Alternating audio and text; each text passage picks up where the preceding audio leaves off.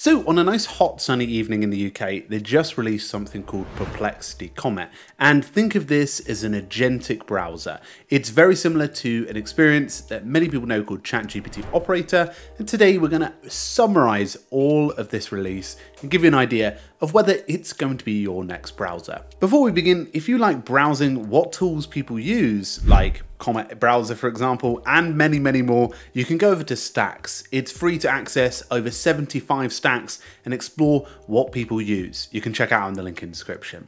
So, interestingly, Comet is the browser that many people have been waiting for from Perplexity. It's been long in the works, and the application is essentially a browser that does small things for you in the background. The assistant will do things for you with the agentic AI elements in there. So, say you want to type in something like, get me directions around London to these 5 locations that are in walking distance, it's going to do that for you, and it simply takes over your screen and is able to do that in the background. Now, as I mentioned, we've seen this with GPT Operator. For those who don't know, that is a OpenAI produced software that will help you to use the browser, but also be able to use the agentic AI to do things for you. For example, it could be filling out forms or uploading something to Marketplace or doing something like Google Maps, whatever it may be.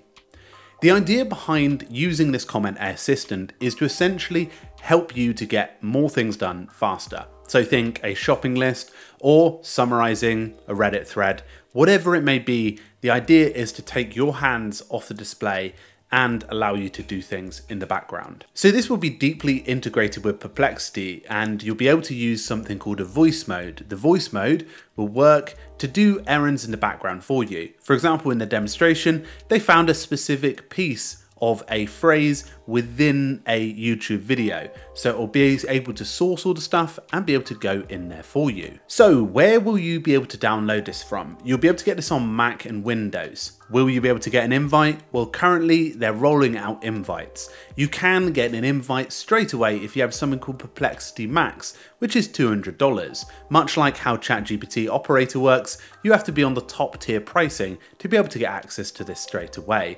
However, if you want an invite, there is a wait list page that will be linked below. So is Perplexity Comet your next browser application? Let us know in the comments below.